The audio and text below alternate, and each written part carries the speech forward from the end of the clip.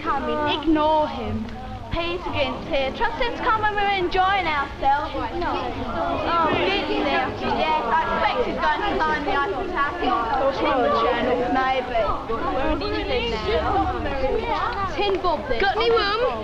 We're playing, we just started. Hey, you can't have no more than 5. Look, who's got the ace around here? Oh, come on, you can let me in. No, we're playing, you see. We've just started. Oh, yeah. You know, it's only a game to start. This week, John Hodgson is getting the children to use and develop the story to find out more about how other people behave. Let's see how he gets on. Sorry, but we're in the middle of the game. We can't join in. I wasn't thinking of playing. Good. You do anything during the holidays?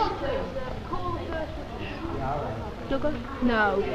What about you, Vincent? No, not much. You did something. Hang on. No. You don't always go around doing exciting things like you. I didn't do much. Just went to the beach. Oh, I was in a fire during the holidays. A fire? Yeah, I was in a fire. Of course he was, wasn't he? You were in a fire? Yeah, I was in a fire. Everything happens to you, doesn't it? What do you mean everything happens to me? Well, I went to visit my uncle who works at the local fire station one Saturday.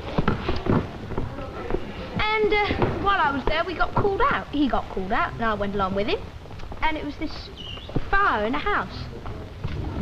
Fire in a house? A fire? I can't remember the house.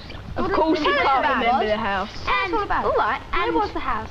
I don't know. Of course he doesn't know. He never does he? Well, do you want to hear the story? Yeah. Yeah. All right, listen then. Well, we got the fire, and one bloke had already been rescued, and he said... Didn't, of course. No, he got out with the help of the neighbours who'd come round. That's strange. You never rescued him. And he said there were 2 more people trapped inside the house, and not by a window. So Gint went in and got my uncle was climbing up the ladder and he slipped. He fell back and hurt his back. And you had to go up instead? So I said, well, I better get up there. So I took one of the respirators from the fire van. I was up the ladder and into the room. Oh, wasn't he brave? It wasn't that bad, you know. It was quite smoky, but I had the respirator. And then I opened up the door, and then poof, there were all these flames all the way around this room. Oh, he's a great guy, isn't he? What a marvellous fellow. Lies and lies. You know they're all true. I've got a witness, haven't I? You called up. I've got a witness, haven't I? My witness. I thought your uncle was killed here. Yeah. You're the biggest liar I know. Yeah. And there in the corner. And you went round the outside. Yeah, I went to get them, but the flames were but you're not going to get there without going flames, are you? Come on, how did you do it? Fly on wings. Honestly, you know it's all true. You're just jealous. We've heard all your lies before. That's what's the matter with all of you. You're all jealous.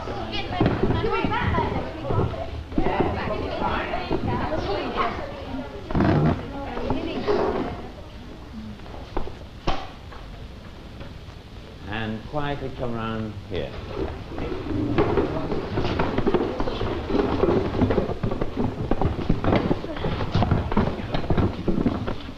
Was it any better than last week? Did we get it a bit better? Yeah. All right. How can we still improve it even further? By not all talking at once. That was the biggest trouble, wasn't it? At the end, everybody went away at once. Yeah, they kind of... You feel it ought to be more gradual? Oh, no, I think it's like, it should be like that, you know.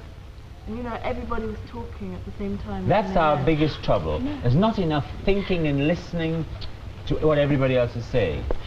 There was a group of about 5 people who were the only ones who were saying anything. Yes, we relied largely upon a very small group. So that, how can the others help? By also joining in with their own remarks. Yes, by... Well, people might just want to sneer, not be interested and just look on. You know, but they would be making a contribution, wouldn't they? By really thinking about the situation, their sneers might even be clearly thought. Would it? Okay, now, can we just go on? Remind me of some of the things you said might be going on in his mind. After all his friends or all the people he tried to impress had left him. Bryce? The feeling of revenge. The feeling of revenge. Revenge against whom? Well, the club, the youth club itself. Now, let's take the thought of revenge, because this is really what Peter Gynt in the story did anyway. He thought about revenge. Now, let's see what sort of revenge we think this Peter Gynt is going to have in his mind. Wait a minute, where is he? He's in a youth club. Let's take that. Let's think of some of the ways of revenge that we're going to think of. Well, but first of all, go into new groups and start to talk about different ways of revenge. If you can think of more than one, fine. But let's see if we can all get one or two ideas of ways in which he might have his revenge on those people who'd attacked him. New groups, go. Straight away.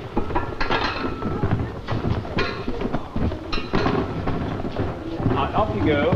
Yes, well, I think he'd take his revenge on breaking up the jukebox, because that's mainly part of the youth club, isn't it? He could start a fight, smash all the lights. I don't think so. No, I think he's more of a coward.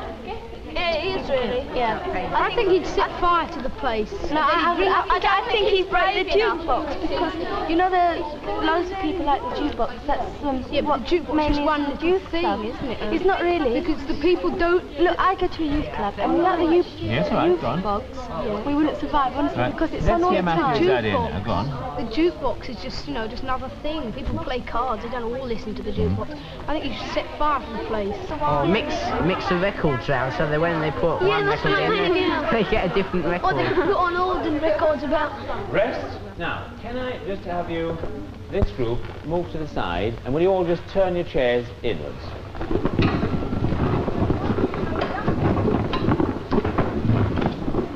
Clearly, go around each group, and let's just hear one or two ideas of ways in which Peter Gynt is thinking about making his revenge. Can we start here? Well, he ransack the place. Yes?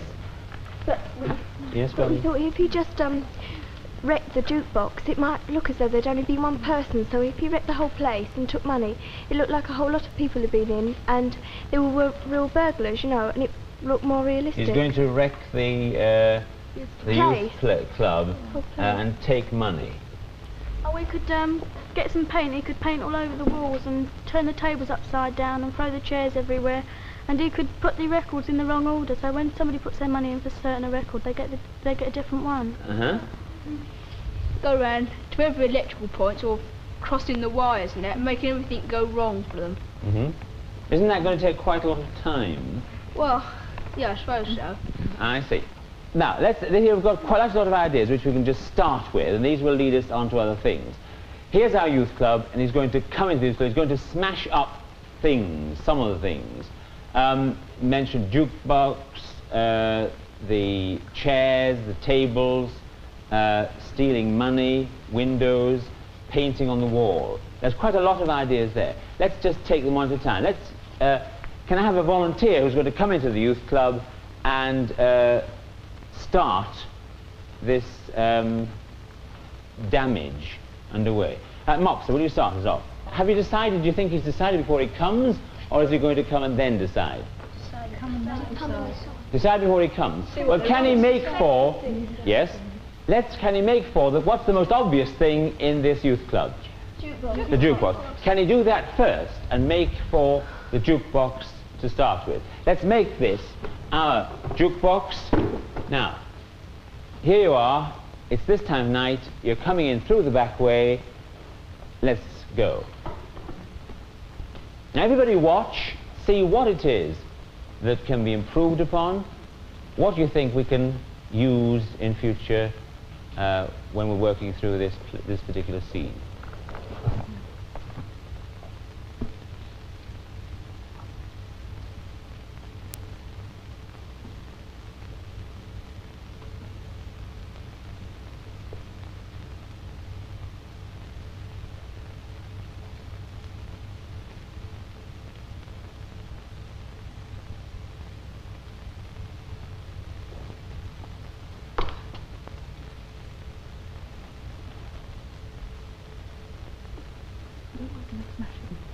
Ah, good, right. So far, she stopped. She was worried about what she could smash it with. What is there? Chair. Wait a minute. Chair. Yes, let's see what Mopsa can find first, and then we can have some ideas from you. There's chairs. Any good? Yeah. I think that'd be the best thing, really, because I mean they've got conflation here. Let's give you a chair there. So there's one fairly near at hand. Any comments about so far? Where are they coming in? She looked as though she was frightened, because if there, as though there's anybody there. And that was good? That's good, really. I thought, yes, I thought some of the thought going on in her mind was good. When did she break it for us? That when she she just came straight through. You know, she'd never tripped over anything, never thought. Well, I think, remember what we said, there is quite a bit of light coming through. Yes, I think that's fair enough. Well, she did trip halfway, didn't it? Yes. It was as though she tripped over something. Wasn't too bad at all, that. What made you lose your concentration when you got down here? Chair. The fact that I didn't have anything to smash it with. I see. Well, can you do it again? And this time she can go right through with it, and let's see what happens.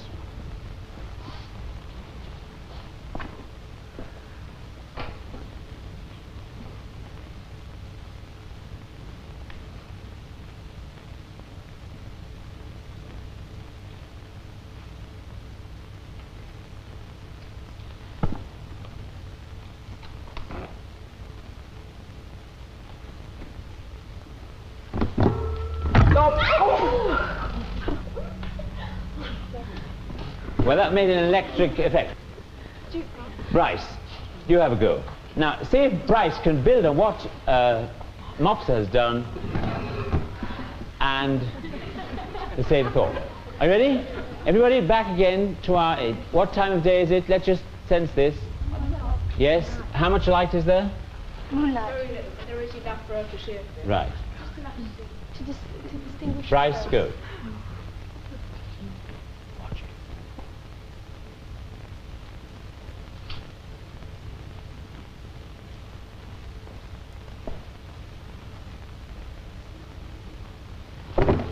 What do you think you're doing?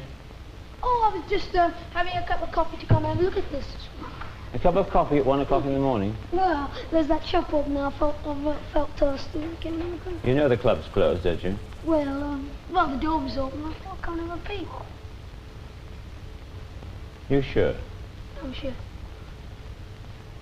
I think I better ask you to come with me. Well, I didn't do anything. I just came and have a look, that's all. It's a very late hour to be wandering. Well, I like walking out at nights. Not in the morning. Do you normally come into the club at this time? No, not normally. I just came and have a look. What happens if money's been missing from the club at this stage? Well, I didn't do anything. But who's going to get blamed? You see the point, don't you? Well, somebody could have come in from the back. You see the point. Somebody could have come in, as you did.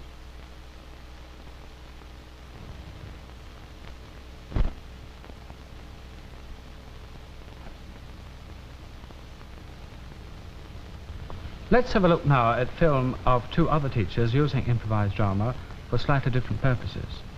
First we go to a girls' school at Newcastle upon Tyne. And here a class of girls are about to study Romeo and Juliet. Now they could start off in any number of ways. They could have an introductory lesson, or go straight to the text, or listen to a recording of the play. But the teacher has chosen her own way. Let's watch and ask ourselves if this is a profitable way of spending our teaching time. But first of all, let's remind ourselves of some of the text of that play.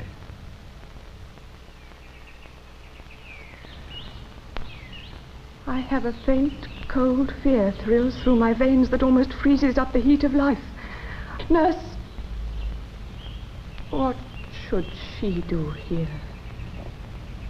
My dismal scene I needs must act alone. Come, vile. What if this mixture do not work at all? Shall I be married then tomorrow morning? No, no. This shall forbid it.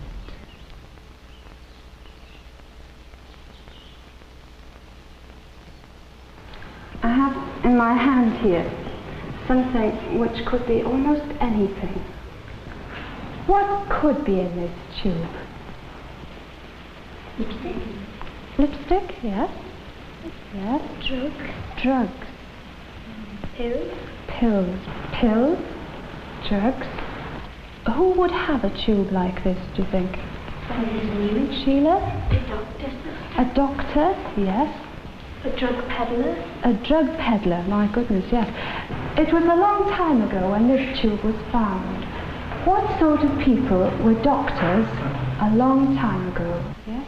Priest. Priest, yes. A girl of 13, nearly 14. Some of you are 13, aren't you? Yes. A priest gave a girl of your age a tube with some noxious poison in it. I wonder why a priest would do that. To save her from something? Yes. What would a priest be wanting to save her from, do you think? Linda? He said the communists were in the land, something like that, and Yes. they were killing off people who were Christians, sort of thing. Yes. And she didn't want You to said die. communist, did you? Yes. This was a long time ago, though, before we even heard of communists, yes? Any other ideas? Yes, Kay? She might become heathen. Why? What has this to do with it, I wonder? Why would this help her? It would put her to sleep to stop her becoming heathen. Oh, I see. And you think the priest might be helping her to do the right thing, rather than the absolute wrong thing? Possibly. Yes, if She might be running away from someone. She might be running away from something. And what could she be running away from? Linda. If it was in the olden days, as you said, she could be running away from being forced into a marriage. Yes. And this is exactly what was happening. She was secretly married already. I know some of you have guessed already who this story is about. Who? Romeo and Juliet. Juliet was about your age, and she was in this dreadful predicament of being married already and having another marriage forced upon her. And the priest knew about the marriage, so he felt it important that he should give her something to avoid the morrow.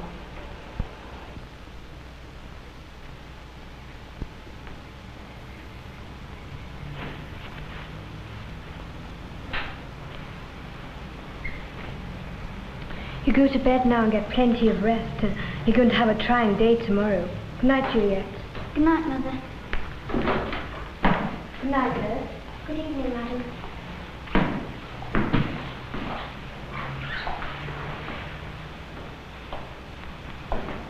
Everything will be all right tomorrow, Juliet. Good night. Good night, Liz.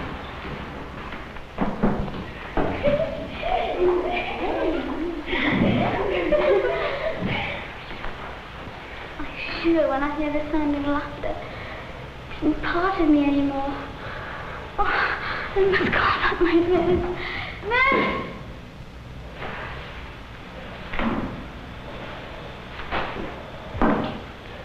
She can't do anything for me now. It's too late. What if the poison doesn't work? I'll have to be married then. And what'll happen to Romeo? Well, then it'll kill me. Holy man wouldn't give me something that would kill me. And for Romeo's sake, I must do it.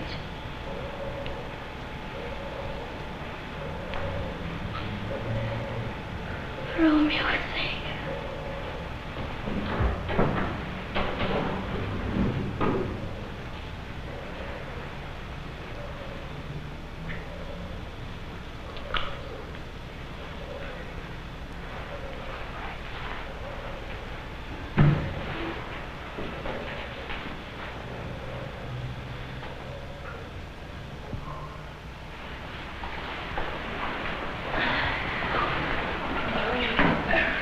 Juliet, it's your wedding morning. Come on, you two, get some work done. She's still got on her wedding gown. Why, it'll get all creased. Wake up. You there? Go and get my lady, quickly. The lady? Where's the lady? She's here, dear.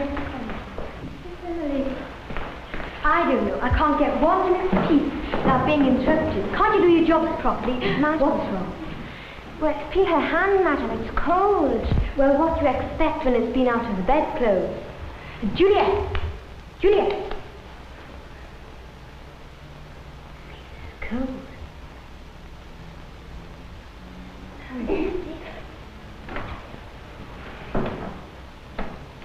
She's dead!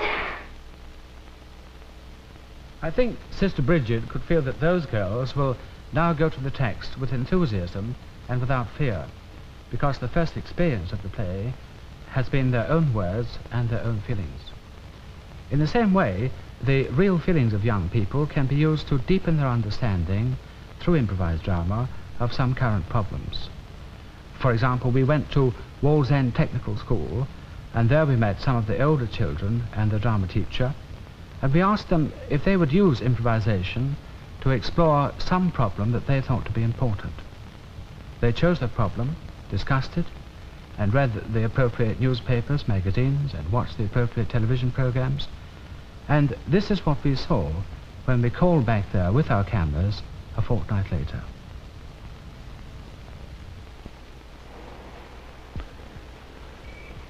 We decided that Vietnam was an important problem, and we wondered if we could achieve some kind of approach that would show the conflict that must arise in a small community of people when they're approached by the Viet Cong, their own people, and by a foreign power, the Americans, knowing in fact that the Viet Cong were not necessarily patriots but puppets of the Chinese, and knowing also that the Americans were not necessarily bringers of gifts, that they might be bringers of harm.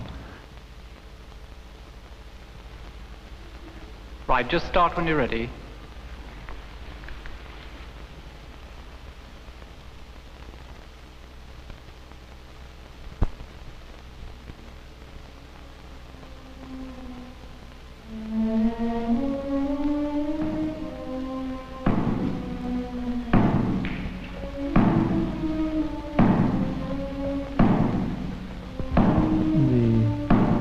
Developed through a small village, receiving a Viet Cong agent and listening to him talking, and then having to decide whether they were going to betray this particular agent to an American force or not.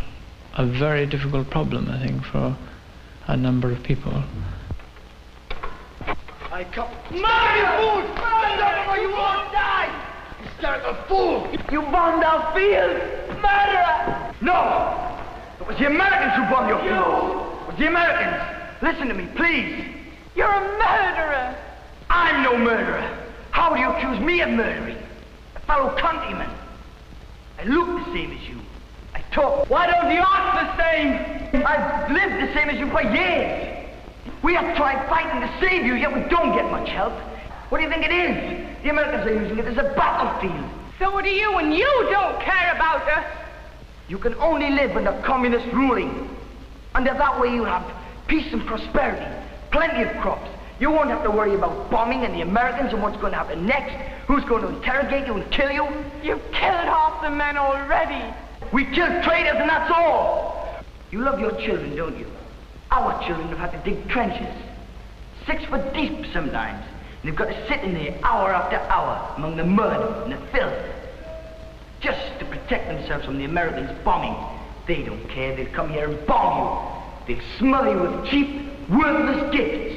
And if they do not get your sympathy, your help, they'll come and bomb you. Do you realize that? Your lifeline, cut, just like that. And yet I do not get your support. Whose support can I count? No. I don't know that.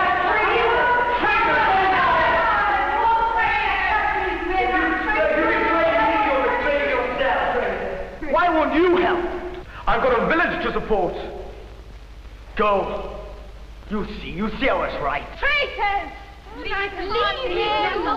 I won't let you go, son. They'll kill you like they killed your father. But Mother, the Americans killed Father. Quiet! Listen. Is it Viet Cong? It's not my men. This way, Sergeant. Come on, George. American. Everybody calm down. Come on, sit. Everybody sit down. Sit. Come on, sit down.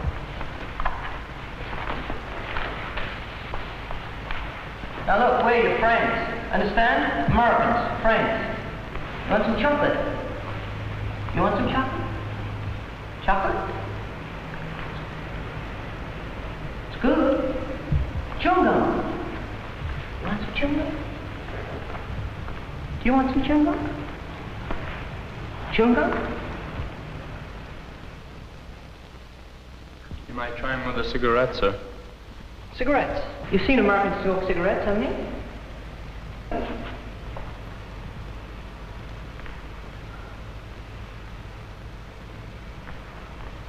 You want a cigarette? Cigarette? You talk to him, sir. Okay, now, you folks. Now then, we men come over here from America, and we bring you food and medical supplies, and you turn your backs on us. Now we know you got one of those Viet Cong men here. We saw him coming. Why do you shield him? He comes and he takes your husbands and your sons, and where do they take them? They take them to the next village, to rob there, to live. Is this what you want from your husbands and sons? To be robbers and thieves? You! Is this what you want from your husband? Is this how you want your son to grow up? Or you? Is this what you want from your wife? Now we come, we bring you food, we bring you medicine, and you turn your backs on us. Now look, if you don't hand this guy over, my leaders are going to be angry. They're going to say you're bad people, and they're going to send the planes, they're going to drop bombs all over your fields. You don't want that, do you? So hand him over. Come on, you know where he is, hand him over. Where is he? Do you know? Or maybe it's you. Do you know where he is? Bring her out, George. No, I know this guy, no! Bring her out, George. No, it's not him, no! Yes, this is the guy. No! Yes, it's this one. Not him, no! Yes, he's a VC. Yes, we're going to shoot him. Got him. This is the... Yes, he's VC. We're going to kill him. It's him!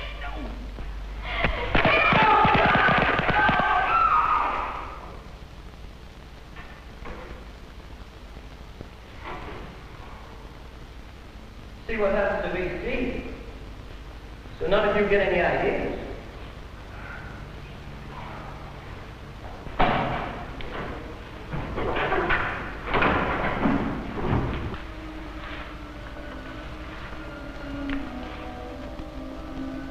Come on, son. He's best dead. Leave me alone.